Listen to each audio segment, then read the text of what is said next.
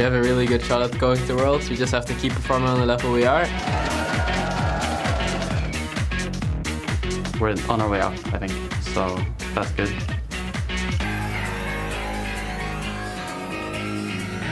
Definitely need to pick up a lot of wins if we want to stay out of relegations.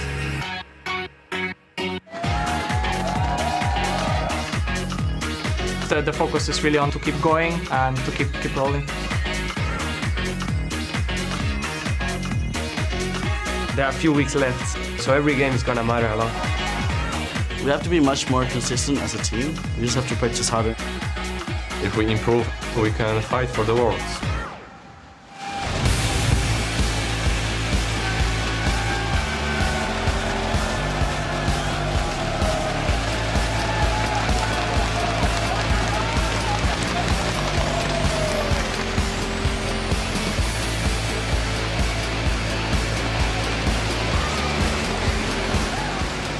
Hello, ladies and gentlemen, and welcome back to Week 8 of the European LCS, coming to you live from Cologne, Germany.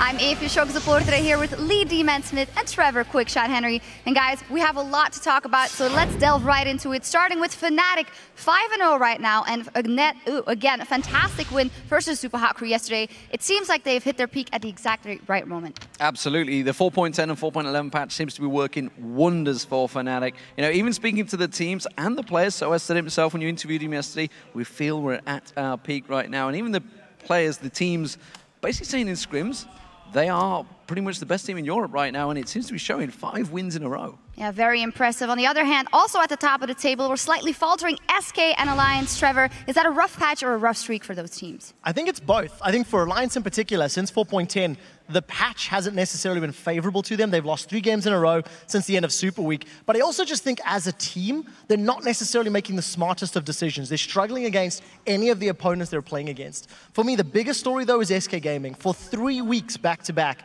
they picked up win-loss, win-loss, win-loss. And we're not seeing the ability to dig deep. We're not seeing the ability to stall games out from mid to late. And if SK don't change things, they're going to topple further down the table. Yeah, they are struggling. And another team that's struggling is Gambit Gaming. And Lee, well, the 2 members that have come in there since yesterday, Lulux and Kubon, actually did pretty well. And it was the old school players that seem to be struggling just a bit. Yeah, down that bottom lane, Genja and Edward were having a torrid time yesterday. They're the old guard, but it just didn't work out well for them. Whereas the new guys, as you mentioned, in the top lane, Kubon and Lolex combined got themselves the first kill for Gambit, and it was a fantastic, well-worked play. But unfortunately, as that bottom lane had lost, they were so far behind they could do nothing. Just very quickly, I want to throw some food for thought in there. We heard that Genja is not really talking in terms of the team communication. We believe that Gambit is now speaking English as their main language. So with that in mind, part of the reason that maybe Genja and Edward may have been struggling is that lack of communication, that lack of speaking ability that can come with the rest of the team.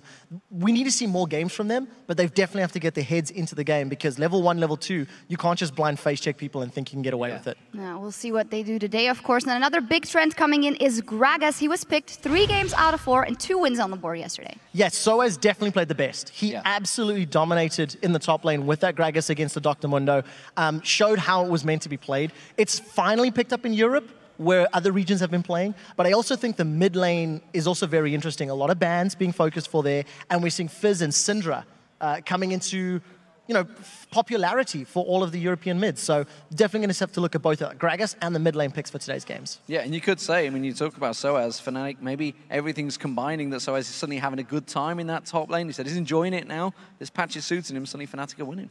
Absolutely very important. If Soaz is having fun, Fnatic generally does well. And of course, there were some crazy moments that got you tweeting yesterday, but there was only one hashtag LCS big play to rule them all. This one comes from the action-packed battle between Millennium and Alliance and features some great team synergy thanks to the trackball master. Comes from @BrunoMarvs. Holy moly, that curb flank at hashtag LCS big plays. This was your most talked about play.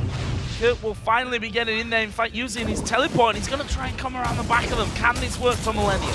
There's the knockup from Kevin, and here comes Kurt from the backside. Nif going to go low. They want tab zone. They get the tabs as well. It's Creatine that takes down Nif, and that will be 4 for 2 in favor of Millennium, and they managed to hold on to that tower.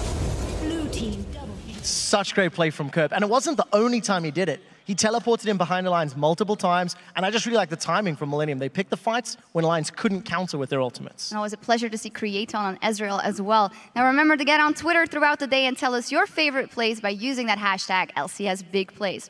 And now let's take a quick look at the standings before we get into today's games. Despite their loss yesterday, Alliance remain in first place with 14 wins and 5 losses. The Fnatic are hot on their heels in second with a 5-game winning streak and closing in with 12 wins and 7 losses. Yeah, and for the first time in 5 weeks, SK are out of the top 2. They've now slid down to third with 11 wins and 8 losses. Millennium picked up that great win over Alliance to creep themselves equal now with the Super Hard crew, who themselves suffered a loss yesterday. They're now 10-9. Yeah, the middle of the table is so tightly packed in Europe. Rocket sitting in 6th place, but they are looking better with each and every victory secured. And at the bottom of the table is the Copenhagen Wolves and Gambit.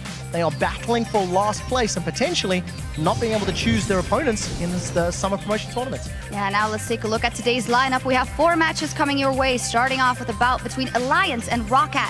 After that, it'll be Gambit Gaming versus the Super Hot crew. Yeah, that's going to be followed by the Copenhagen Wolves. They're taking on Millennium.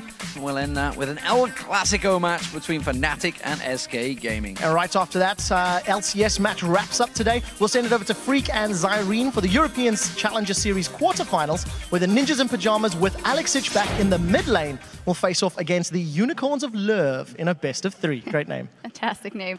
Now, guys, for info on the teams, players, the schedule, fantasy, LCS, and more, check out lolesports.com. And while you're there, you can vote on who you think will win today's matches. And for details about how to see the LCS live in our studios here in Cologne, click on the tickets link at the top of the page.